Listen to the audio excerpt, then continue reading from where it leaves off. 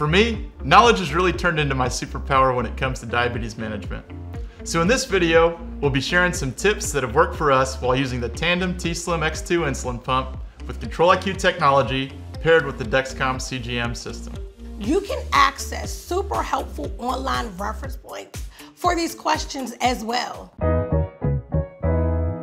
First up, let's talk about pairing the Dexcom G6 with the Tandem pump. Before connecting the Dexcom G6 to my Tandem pump, I make sure the Dexcom G6 system is communicating properly with the G6 app on my phone. I like to think of the Tandem pump as an additional display for the Dexcom CGM system. Before pairing the Dexcom transmitter with the pump, I would check that the Dexcom G6 receiver is not connected to the transmitter and that my Dexcom receiver has been turned off for about 15 to 30 minutes. One other important thing I learned is that if I already have a Dexcom G6 sensor session in progress, I don't have to stop it and start a new one when I want to pair the system with my Tandem pump. I can add it as a secondary display whenever I like. I just go into my pump and click on Options, then My CGM. I double check that the transmitter ID entered is correct and matches what's on the Dexcom app or transmitter box. Then I hit Start Sensor. Then I hit Skip. Now there's also a blue button there that says Code, but I make sure to hit Skip. Then I'm good to go because the pump joined my active G6 sensor session.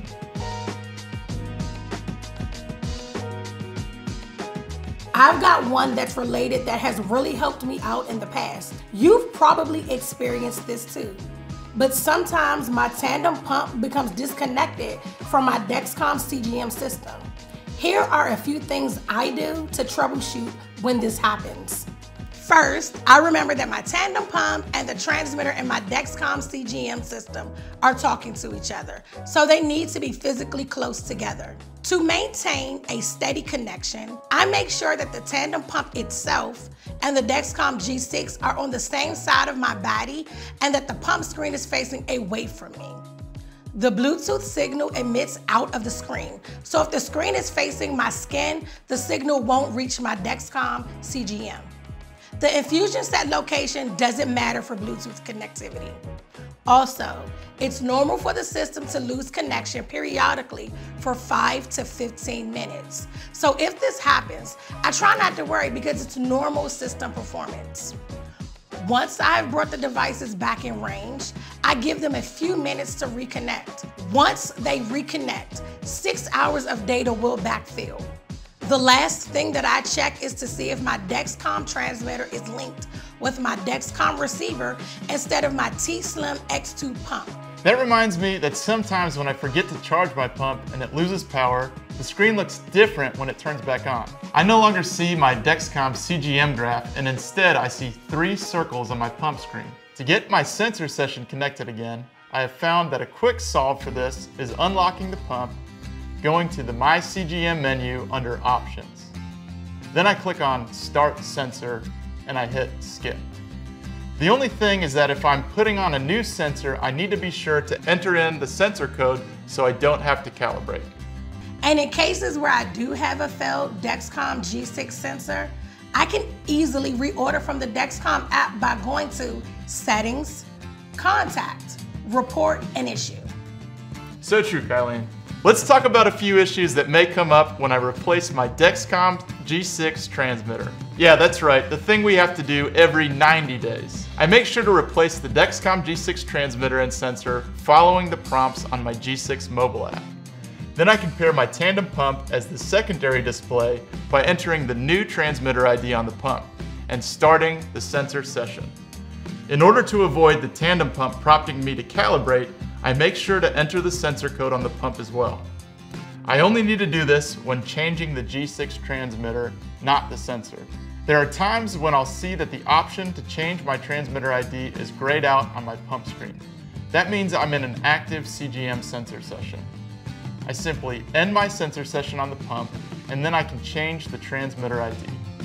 This is also the case if I want to change my G6 sensor before the 10-day session is fully expired on its own. I'll stop the sensor manually, and then I can follow the prompts to start the new sensor session.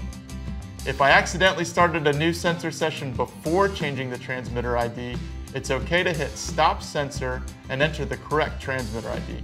I won't have to change out my sensor again. I try to be a little strategic in when I do a sensor and transmitter change to account for the 2-hour warm-up time. Like, I don't change it right before I go to bed because I don't want to have 2 hours where I don't know what my glucose levels are doing. The ideal time for me is in between breakfast and lunch, but with enough time after breakfast so I have a 2-hour window of knowing how that breakfast impacted my glucose levels. Next, let's talk about personal profiles for the Tandem Pump. For me, managing my diabetes doesn't always look the same from day to day. Schedules, food intake, activity, and exercise can lead to variations in my metabolism and my insulin delivery needs. I want to be ready for what is going on in my life. Personal profiles can be so helpful. When I want to set up this new profile, it's super easy. Open menu, options, my pump, personal profiles, then hit the plus at the top right-hand corner. Then add to make necessary changes and then save. Great insights, Kylene. Thanks everyone for joining us, and we hope these tips have been helpful. For more information, make sure to check out the Dexcom Help Center and the Tandem Support Center.